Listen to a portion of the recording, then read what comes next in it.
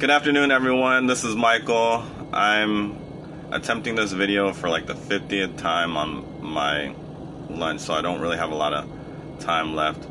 But the point of my video is I'm trying to get you a lot of really good information. And if you haven't checked out JH's videos, he has a lot of really good information. For those of you who have come from his page to mine, I thank you. I thank you for the subscriptions and the views. But today I wanted to go over the pros and cons of joining the post office. I wanted to get off the right off the bat, I want to get out of the way the cons. Number one con would be no time off. When you first start, you're going to be working a lot of hours. You're going to not have a whole lot of days off. They're going to be sporadic at times.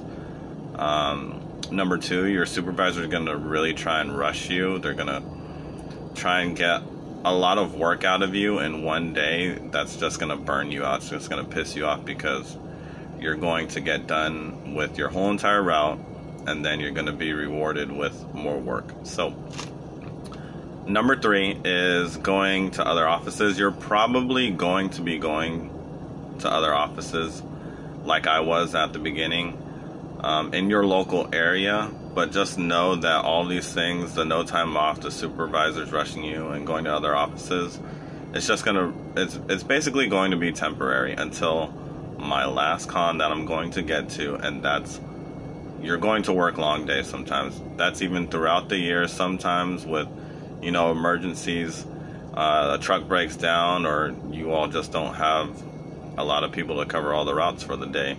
You're going to have long days, and especially once it comes to the holiday season, you're going to be working a lot and long hours. So those are things to look, I shouldn't say look forward to, but those are the things that you should look out for when you're applying for the post office and when you first get into the post office.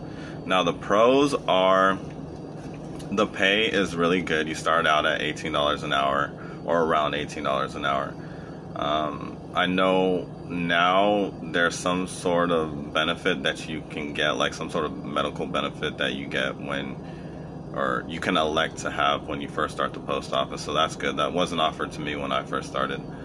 But once you do become a regular employee, you're going to get medical for sure, dental and vision. And another pro is that what other job can you be in the office for 2 to 3 hours, and then the whole rest of the day you're your own boss? You're taking breaks when you want. You're not told to. You're taking your lunches when you want. And I mean, it doesn't really get much better than that because you don't really have anyone breathing down your neck. And then the last pro that I have is the ability to move up in the post office.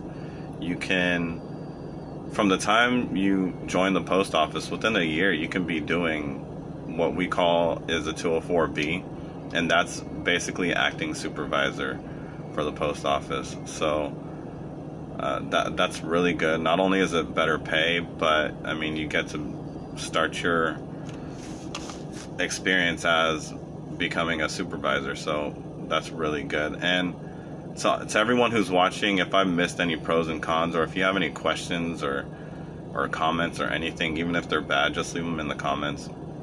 I really do appreciate it, and I really look at all of them. But bonus material for the end of this video as I wrap it up is what to not do when you first join the post office. And I really have 3 key things to not do.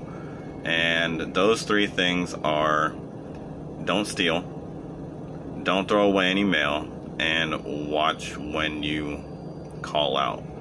So I know they talk about 90-day probationary period, so that means you can't call out sick or anything like that.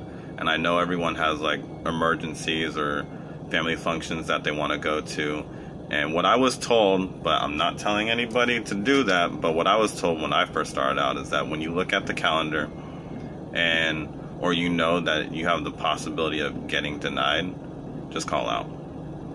Because if you try and request it off, and go through the proper channels of doing it correctly, and then you get denied, but then you're like, well crap, I still have to take that day off, then if you call out that day, it's going to look bad, and they might be able to give you like a letter of warning or a II or something like that. So those are the things that I wanted to tell you guys about. If you have anything else, just leave it down below, like I said, and let me know what my next video should be about. So anyway, thank you again to everyone. Go check out JH's page. He has a lot of good information.